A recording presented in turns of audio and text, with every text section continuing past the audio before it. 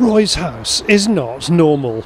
A giveaway might be the goshawks having lunch on the breakfast bar or the large ball of twine sitting next to the kitchen sink.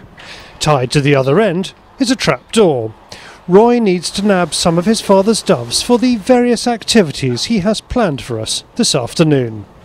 The reason that we're trying to catch these pigeons is because we've got, obviously in the off season for hunting at the moment, and so the dogs will be a little bit rusty. So what we're going to do is go out, take some pigeons out, because we haven't got anywhere to work the pheasants or partridge, plus this time of year we don't really want to be pushing pheasants around or partridge around because they'll probably be nesting. So what we'll do, we'll take the pigeons out, dizzy them up, put them in the fields, and then just brush the dogs up a little bit to get them pointing on the pigeons. So hopefully that's what will happen. Just got to take up the slack.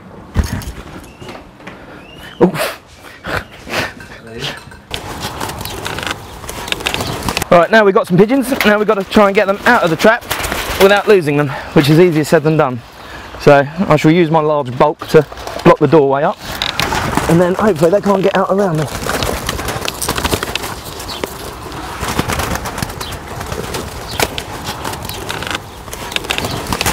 And the good thing about doing it this way is obviously we can take them down the road not far away, so they're in their territory, and they fly off and they're straight back here within 5 minutes to carry on feeding again. So yeah, they do us a favour, and they get fed in return.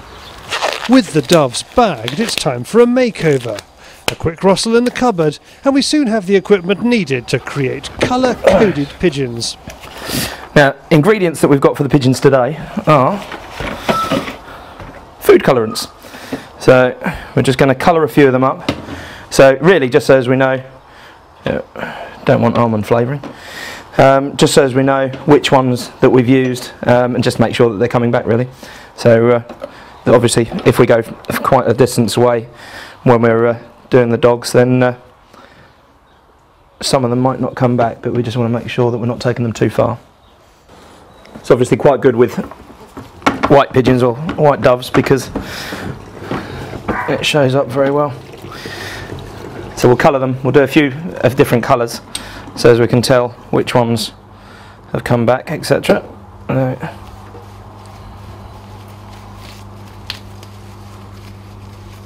And obviously this will just wash off in a few days' time, so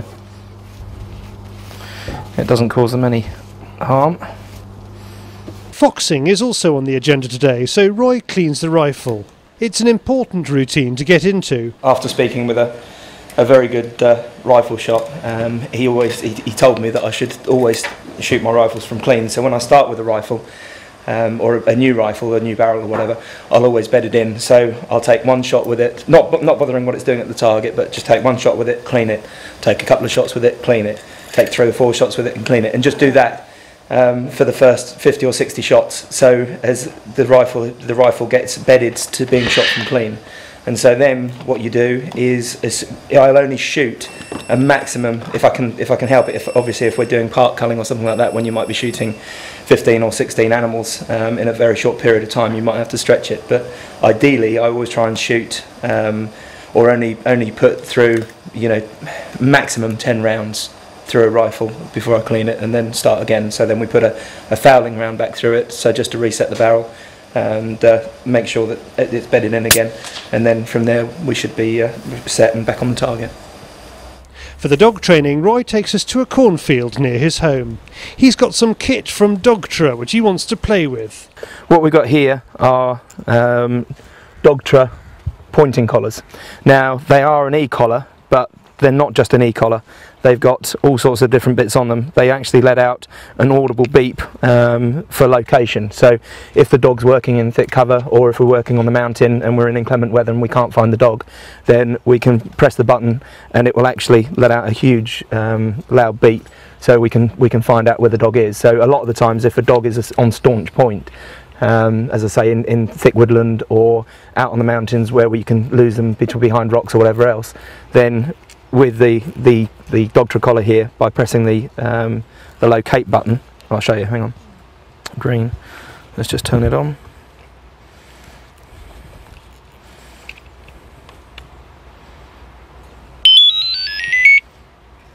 Right, So by pressing the locate button on the dog collar, if the dog is anywhere that we can't find it and we're desperately looking for it, we press the button and it lets out a very audible beep, so then we can find out where the dog is. He thinks the electric collar is a useful tool despite its unpopularity, and even though it is now illegal in Wales.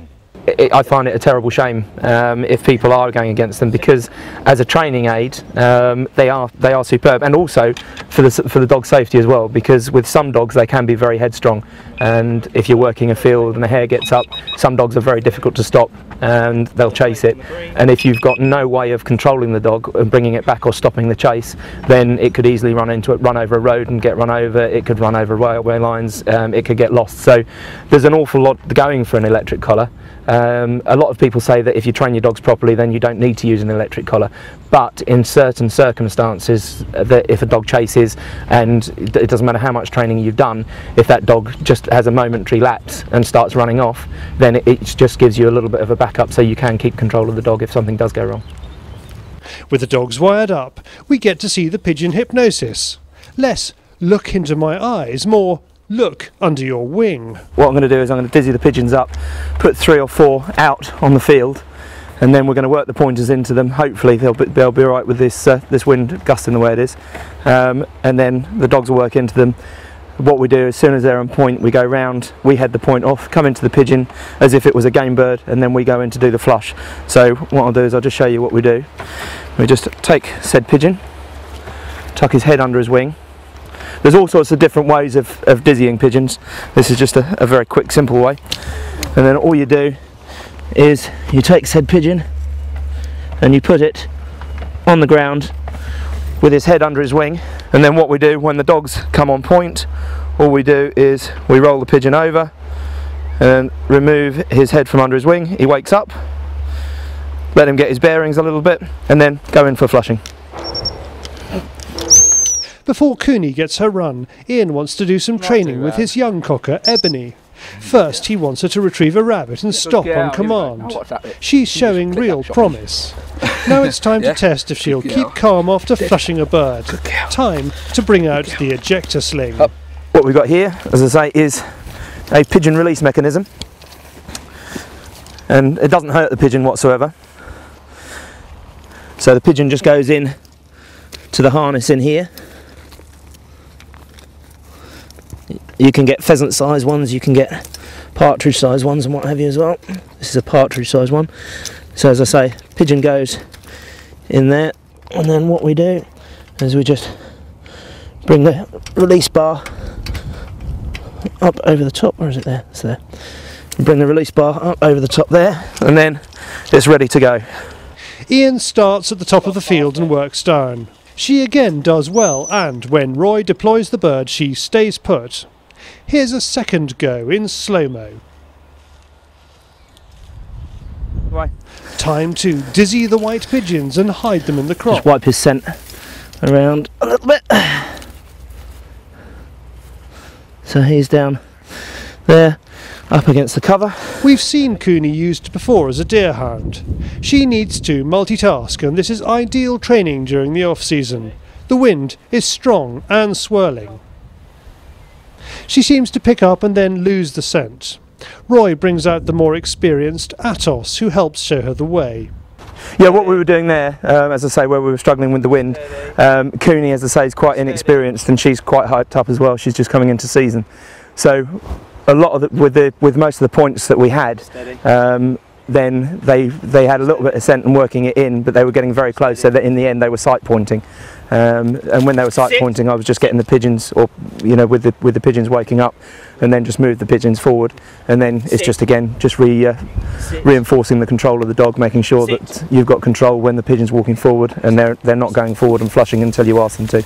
But actually what I was doing there was going in and I was flushing the pigeon myself, or going up and picking the pigeon up myself, and it just takes the dogs out of the equation. They realise that I'm in charge, and they've got to wait until they're asked to do whichever task I want them to do.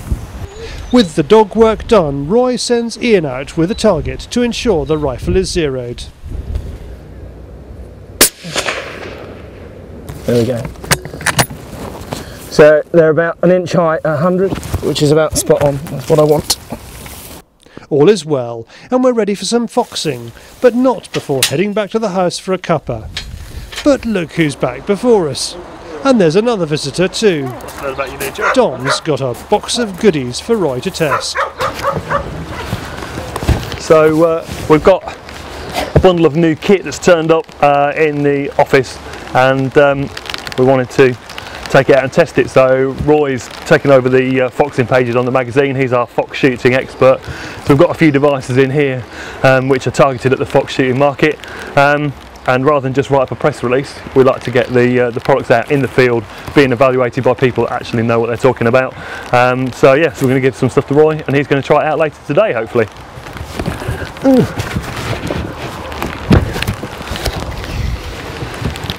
With the kettle on, the guys have a look through the toys. Bear, crow. This looks like some kind of creature in distress. Wiggles about, and then away we go. It's got a tail.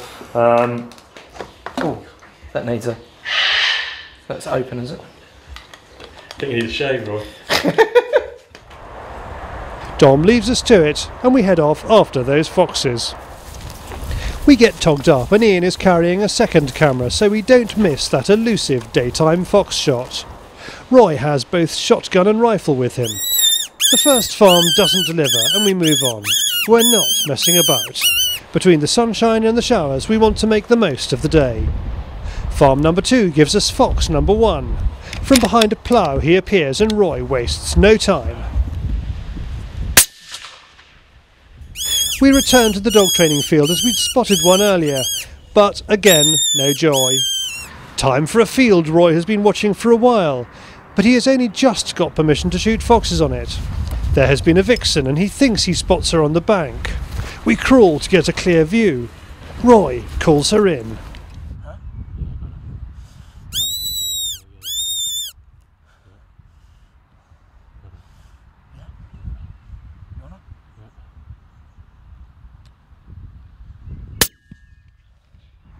Another clean kill, and to his surprise, it's yet another dog fox. We've had 3 dog foxes in this field in the last week and a half, and I was sure that was going to be a vixen out hunting at the moment, but it's another dog fox. So just goes to show how many there are about. That's a shame. We'll have to carry on for the vixen now. Roy has saved the best location until last.